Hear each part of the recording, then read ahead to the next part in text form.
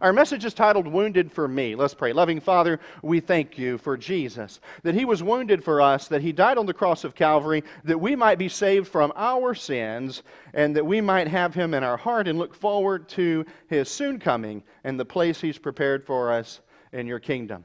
In Jesus' name we pray, amen. So Missouri author Jim C. Heffley wrote over 50 books, including way back in the Ozarks, way back in the hills, and way back when in his, you guessed it, Way Back series. Jim passed away in 2004 in Hannibal, Missouri. Now, I share about Jim because he had a fascinating quote on the impact of Christ that I wanted to begin today's message with, and I thought, how cool is that? The author was from here in Missouri. He said, here is a man who was born in an obscure village, the child of a peasant woman. He worked in a carpenter shop until he was 30, and then for 3 years, he was an itinerant, meaning traveling preacher. He never wrote a book. He never held an office. He never owned a home. He never had a family. He never went to college. He never traveled 200 miles from the place where he was born.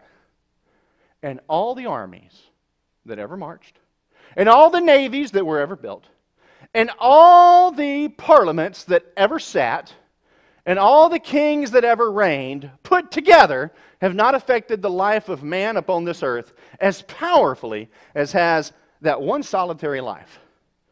James C. Heffley, Hannibal, Missouri. Think about that. In fact, the calendar is set to coincide with the birth of Christ. We look at, even today, as people are talking about equality and social justice things, those things really all go back, at least in a principle of Jesus treated everyone equitably and fairly, and that was the ministry, the kindness, the heart of Jesus.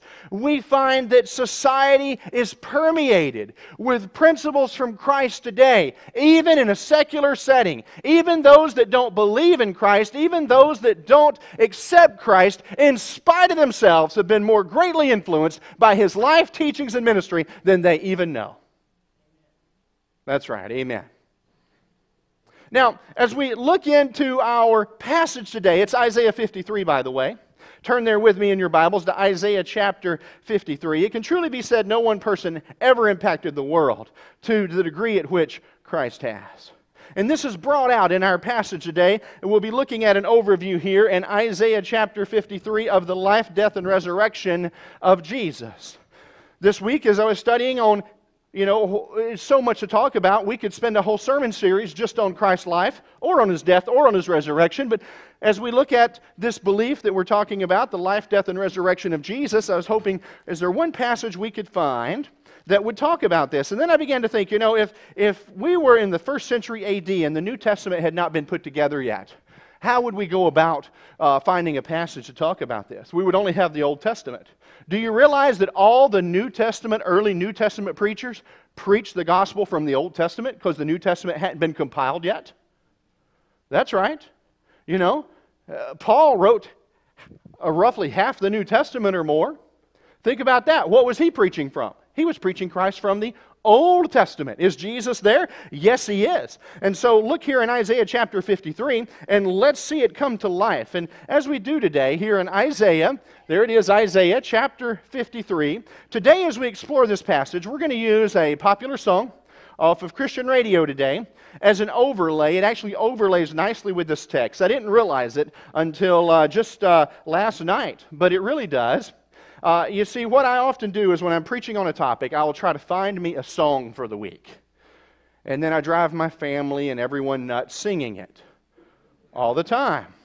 Just to kind of help me as my thoughts and prayers and everything. And so it was going all right this week. In fact, I even thought about singing it for you at the end today, since it would be time for you to leave anyway. But my wife didn't feel it was even quite that good yet. And so, anyway, I will spare you from that tragedy this morning. But we will use the song, and we'll have some fun with it. It's amazing how it overlays. Now, you're going to fare better than my neighbors did. My allergies have been horrible, but my neighbors had a load of rock, big rock, not big rock, big pile of little rocks delivered to go in their driveway this week. They'd had some trouble during the snow, and they asked if I'd come over with my tractor with the bucket and spread it. And even though my allergies have been crazy, I of course said, yes, I'll be glad to. And so I went over and did that Thursday, and poor folks, they even went inside, and I'm sure they could still hear me bellowing this song off the tractor. But, that's the price they had to pay to get the gravel spread. And so, things cost money, and even when it's free. And it costs something. They had to listen. They got the song. And so you'll get a better version of it at the end. I'm going to play it for you from the actual artist at the end after we go off of live stream, because it's copyrighted and we can't broadcast it. So, living he loved me, dying he saved me, and buried he carried my sins far away. Rising he justified freely forever. One day he's coming. Oh, glorious day. Yeah, and Isaiah 53, we find that. Verses 2 through 6, we find certainly that living he loved me. We find in verses 7 through 8 that he died for us. Dying he saved me. Verse 9, he was buried. We see that there. And buried he carried my sins far away. Verses 10 and 11, we find hints of the resurrection, where rising he justified us. And we're going to march through this now. I'm just giving you an overview. These actual words aren't there. It's describing these events. And then verses 11, 12, one day he's coming again. So let's dig right in here to verse 2. Isaiah 53 now in verse 2, and it says in God's Word, Isaiah 53 and verse 2, "And for he shall grow up before him as a tender plant." This is a beginning, right? "And as a root out of dry ground." You think of parched, dry ground and a fresh tender plant arising. "And he has no form of comeliness, and when we see him, there is no beauty." Some translations point out or say this with comeliness and beauty there, no attractiveness, that we should desire him. This is talking about Jesus, and we'll see as we read on in the passage that it is. Don't take my word for it. But he came from heaven. He was born of a virgin. He lived a sinless life. He was a common laborer to the age of 30, when then he began his 3.5-year ministry that lasted till he died on the cross for you and me. And so we believe in the life of Jesus, and historically we can show there's really no argument among those that study the issue that Jesus was a real person that existed in this world.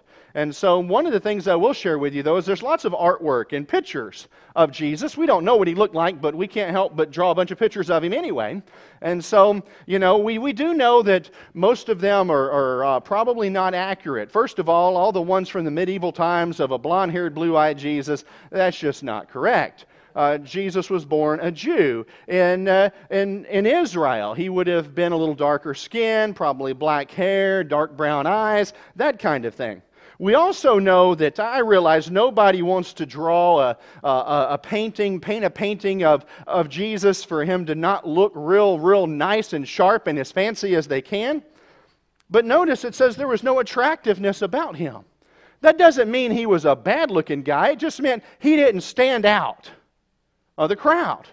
But most of the paintings and pictures we see today have a striking, eye-catching, stunningly good-looking man. And so they might not be completely accurate, you see. That's all I'm saying from the text. And then it says here in verse 3, "He is despised and rejected of men, a man of sorrows and acquainted with grief, and we hid as it were our faces from him. He was despised, and we did not esteem him.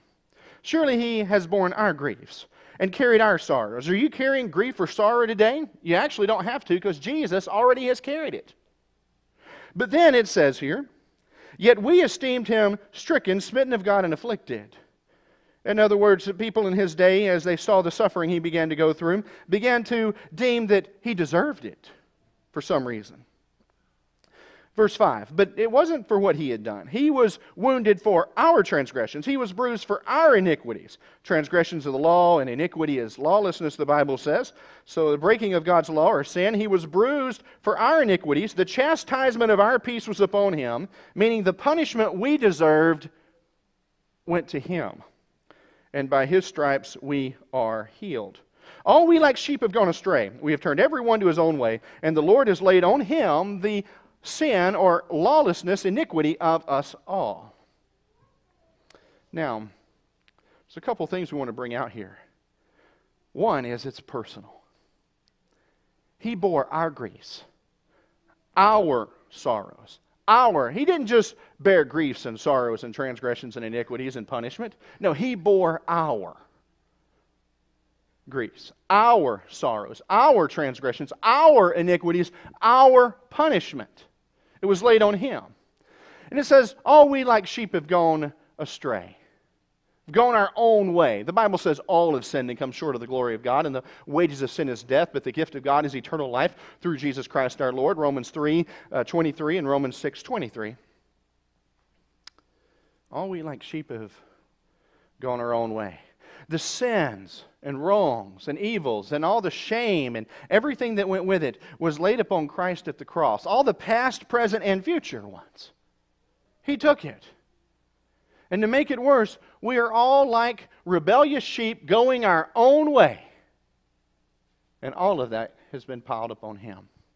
You know, I think if there was a song that would represent mankind in his self-centeredness, and I don't mean this to cast light on the person, but as I say the name, it's going to do it a little bit. I don't mean to. It's not the point. But you'll recognize it. I think if there was ever a song that represented mankind, it would be Frank Sinatra's I Did It My Way.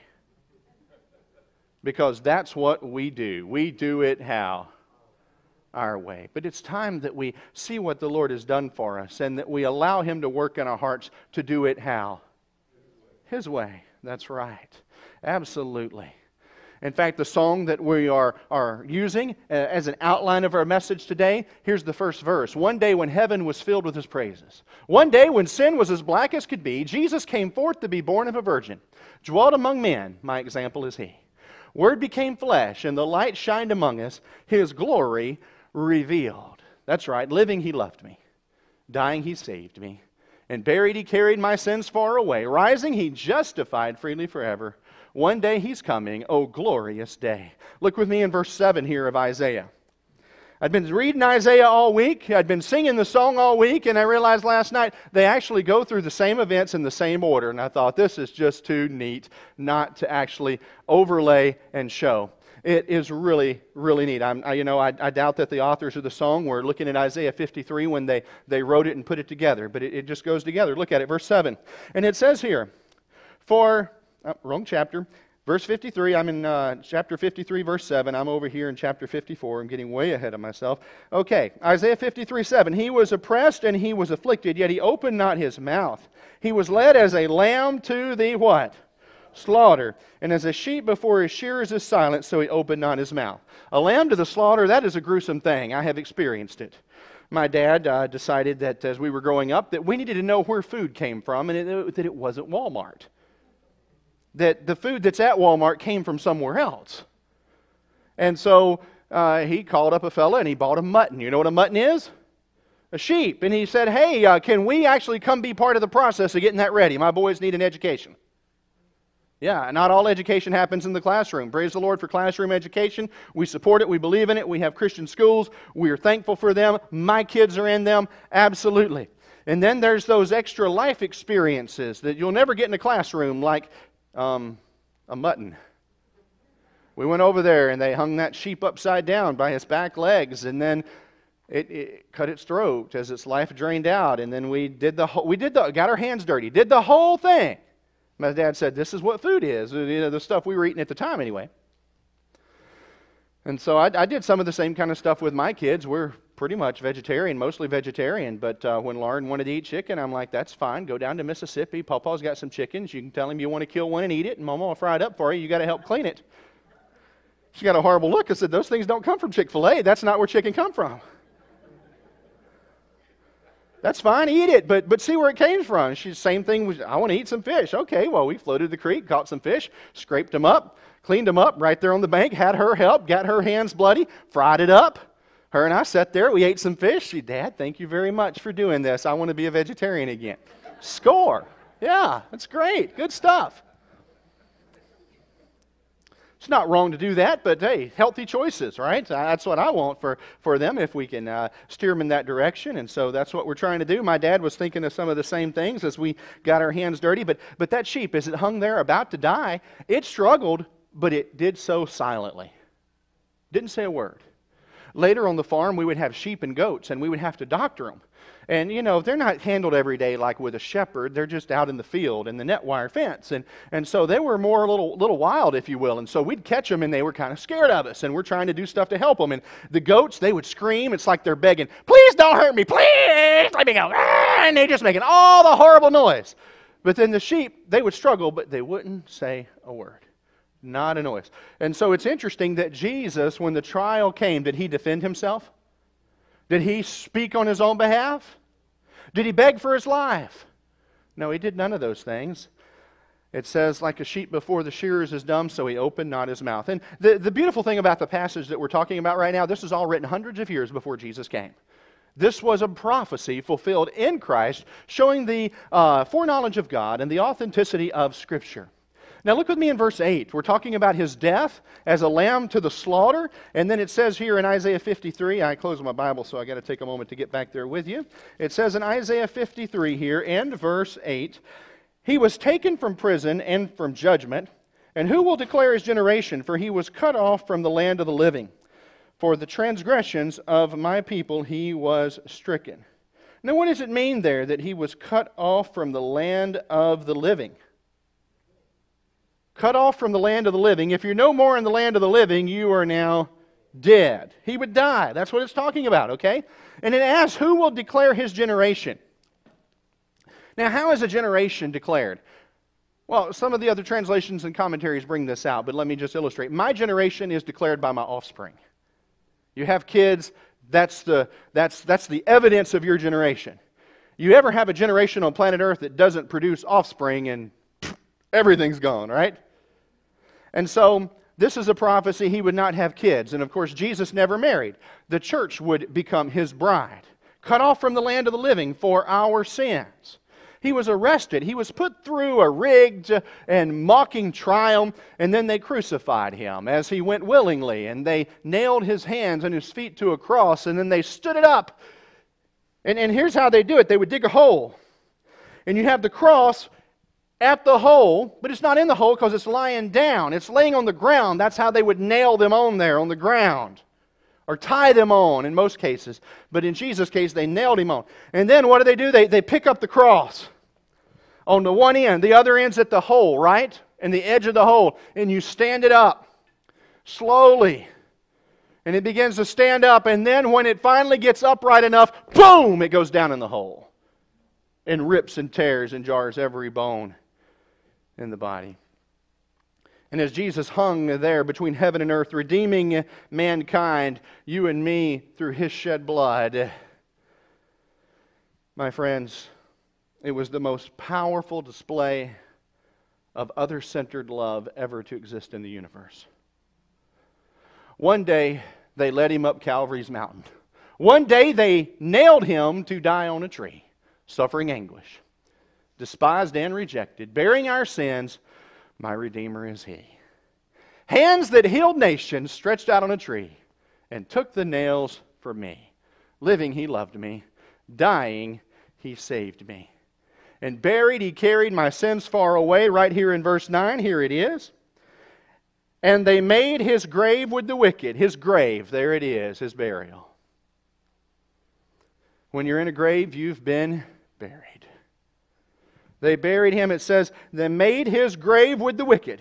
Remember, he died with two thieves, one on either side.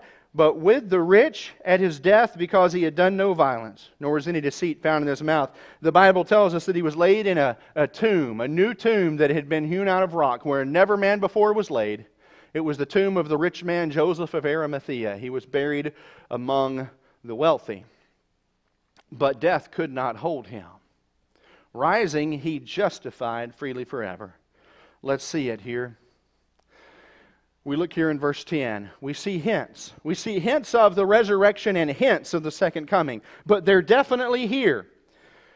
You know, even the disciples, being very familiar with the Old Testament, didn't see all of this coming. They didn't understand it. But looking back, that's when you can tell that prophecy was confirmed. I often warn people not to run too far ahead and think they understand future prophecy as much as sometimes they think they do. Jesus said, "These things have I told you, that when they come to pass, you might believe." Prophecy is clear that it has been fulfilled when you can look back and see it has happened. And so we look here in verse 10, and it says, "Yet it pleased the Lord to bruise him. He has put him to grief. When you make his soul a" what for sin? Offering for sin. "He shall see his seed. He shall prolong his days, and the pleasure of the Lord shall prosper in his hand." There's a lot here in verse 10. One, it says here something that sounds so strange to some, and some commentaries and translations have tried to lessen it, but it says here that it pleased the Lord to bruise him.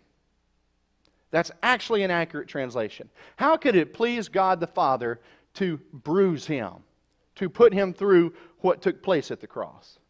Why?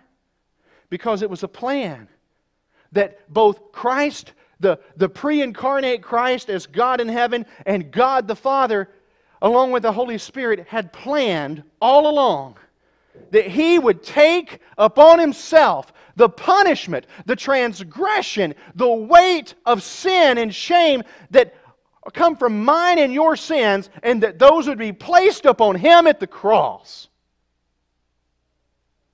And so it says right there, it pleased the Lord to bruise Him. Jesus was going to die, but then He was going to come forth from the tomb victorious. And through that would be the avenue and the only way from which we could be saved out of this world of sin. Notice it says He shall see His seed. It just pointed earlier to Him not having children because there's no one to declare His generation, and yet now He has seed. And if you're in Christ, you're Abraham's seed. Offspring was called seed in the Bible. So how does He not have children and then have seed or offspring? Because we, redeemed through the blood of Jesus, are grafted in through the blood. We are the seed. We are the sons and daughters of God through Jesus. There it is. Wow. Now He would see this though. Now, dead people don't communicate and deal with such things, so it's pointing forward to a resurrection. He would come forth from the tomb. He would see the seed. He would be satisfied, it says there, with the labor of His soul. Verse 11, He shall see the labor of His soul and be satisfied. He would come forth from the tomb to see that. That would be realized after the resurrection. You know, we see it looking back, as it was all foretold, but it wasn't understood even by the disciples before Jesus' death, burial, and resurrection. But Jesus would say such things as, "Destroy this temple," talking about His body, "and after 3 days I will raise it up." And they even thought He was talking about a temple in Jerusalem and all of this stuff. The song says, "One day the grave could conceal Him no longer. One day the stone rolled away from the door. Then He arose, over death He had conquered, now is ascended, my Lord evermore. Death could not hold Him, the grave could not keep Him from rising again. Living He left me. Dying He saved me, and buried He carried my sins far away." You can just be thankful you didn't have to hear me bellowing this on my tractor this week, but oh, I enjoyed it so much. Rising He justified freely forever. One day He's coming, oh glorious day. Here it is. We look at verse 11 again and 12, and we see that one day indeed He is coming again for you and for me, for all those who have accepted His sacrifice where He died on the cross for us. And it says, He shall see the labor of His soul and be satisfied. Of course, that requires a resurrection, but that is not realized until the saints are gathered at the second coming of Christ, when He sees all those that are redeemed through the sacrifice of what He has done. And then verse 12, a song of victory, if you will. "Therefore I will divide him a portion with the great, and he shall divide the spoil with the strong." This is a reference to a conquering king, and indeed He is when He returns, because He poured out His soul unto death. And He was numbered with the transgressors, though He was sinless. He died for our sins, numbered with the transgressors. And He bore the sin of many, and made intercession for the transgressors. And so He sees the labor of His soul and is satisfied. That certainly points to Him coming again. One day the trumpet will sound for His coming. One day the skies with His glories will shine. Wonderful day, my beloved one, bringing. My Savior Jesus is mine. That's right, living He loved me. Dying, He saved me. And buried, He carried my sins far away. Rising, He justified freely forever. One day He's coming, oh glorious day. You want to be ready in that day, being thankful that He lived a life loving us. That He saved us as He died on the cross. That being buried, just like baptism, a symbol of burying the sin and washing it away. And because of His death and His death and burial, that our sins can be buried in the depths of the sea. And rising, He justified us freely, forever. Not a gift we can earn. It's a free gift. And one day He's coming. Oh, glorious day. Are you thankful for that? Have you made Jesus the King of your heart, accepting these precious truths into your life? If not, please do so as we pray right now. Loving Father, we thank You. We thank You for Jesus, that He lived and loved us. That He went to the cross, He loved us so much, and died to save us. That our sins can be buried in the depths of the sea, the symbolic burial through the power of Jesus. And that then we can be resurrected to new life, both to live now in a thankfulness of Your forgiveness and look forward to a literal bodily resurrection when Jesus comes, if we pass before that.